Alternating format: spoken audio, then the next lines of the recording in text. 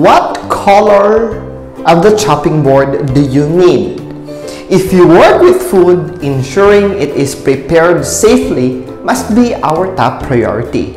A kitchen environment can present many hazards to food safety, so it's vital that you control this to prevent from causing harm to our consumers. One common way of reducing food safety hazard is by using color-coded chopping boards. These are essential component of food safety, and the color means that they can be easily identified in a very busy kitchen. If you're a food handler, you must know which color of the chopping board you should use for which item of food and ensure that you never mix them up.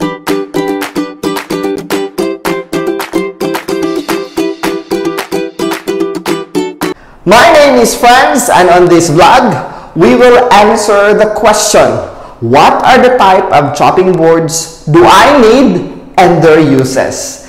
The different chopping board colors exist for the purpose of food safety. In a colored chopping board system, each board is used for a different type of food or food groups. For example, a red chopping board has a different use with a green chopping board.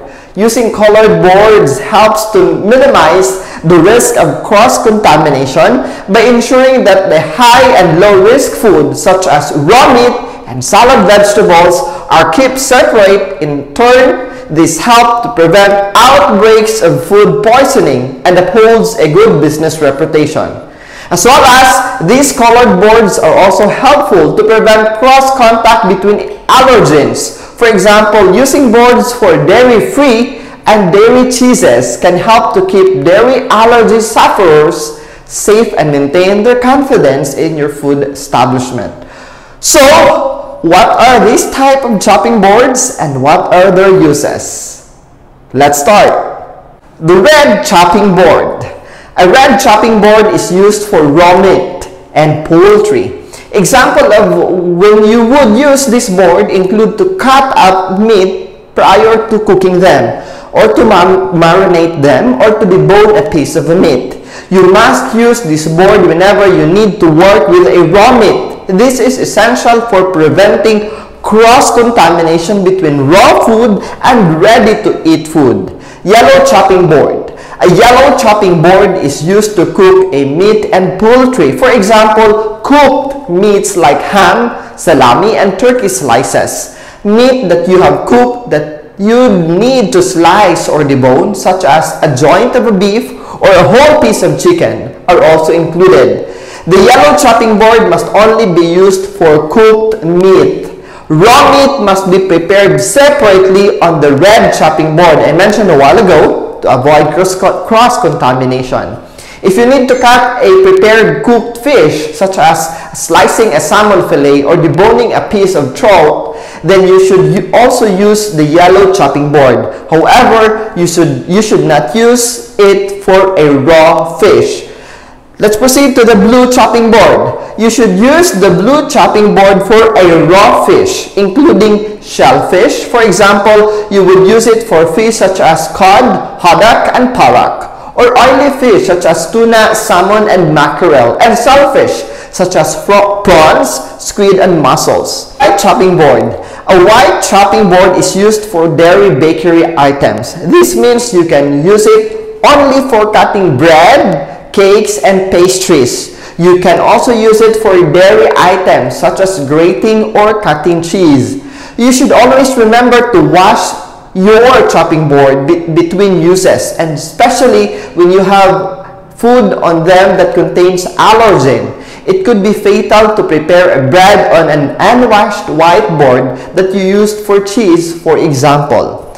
Now let's proceed to the green chopping board. A green chopping board is used for washed fruits and salad vegetables. You should use this board for cutting up fruits such as apples, banana, and strawberries, and when cutting up salad items like tomatoes, peppers, and cucumbers. Now we have the brown chopping board. A brown chopping board should be used only when you are handling unwashed root vegetable. For example, when you are cutting potatoes, grating carrots, or slicing beetroot. Root vegetables often still have soil on them, So using brown chopping board helps to ensure that this dirt doesn't come into contact with other food. Now, let's proceed to the purple chopping board. Yes, there is a purple chopping board. You should use a purple board for preparing free from product, such as gluten-free, sugar-free, or nut-free product. Not only is this good for practice, but it could also prevent a fatal reaction for people who suffer with allergies. It is essential that you take steps to prevent cross-contamination and allergic reaction. Now, let's proceed to the next topic. When should I replace a chopping board? Kailan mo papalitan yung chopping board mo? Having a color-coded chopping board is important for keeping food safety from microbial cross-contamination and allergens cross-contamination. However, it is equally important to regularly replace your chopping boards, especially when they are becoming old and worn. There are two ways you can identify whether you should replace your chopping board. One, if it has a deep knife scratches in it. Knife scores are unavoidable on chopping boards due to their purpose. However, if you notice large number of knife scores or somewhat are particularly deep in the board, then it's time for you to replace it. Another is deep knife scores are the perfect place for bacteria to exist and multiply, and it is difficult to clean because these scores are so deep. If it is no longer sits flat on your work surface, that means you need to replace it. Often when a chopping board has been cleaned lots of times, it becomes misshapen and bends rather than sitting flatly on a surface as intended. At this point, the chopping board becomes dangerous and you should replace it. If it doesn't sit flat on the surface, it can easily move when you are cutting something and therefore possesses a danger to you. It is also a good precautionary measure to replace your colored boards if you find out somebody has been mixing them up. For example, if they have been using a green board to cut a raw meat. Color-coded chopping boards are a necessary component of any food business. They can help to keep your food and your consumers safe by minimizing the risk of microbial cross-contamination and allergen cross-contamination. Remember to always be consistent with your colors and replace boards when they are worn out already. Thank you for watching. Hope you have enjoyed this video and enjoy learning. Keep safe always.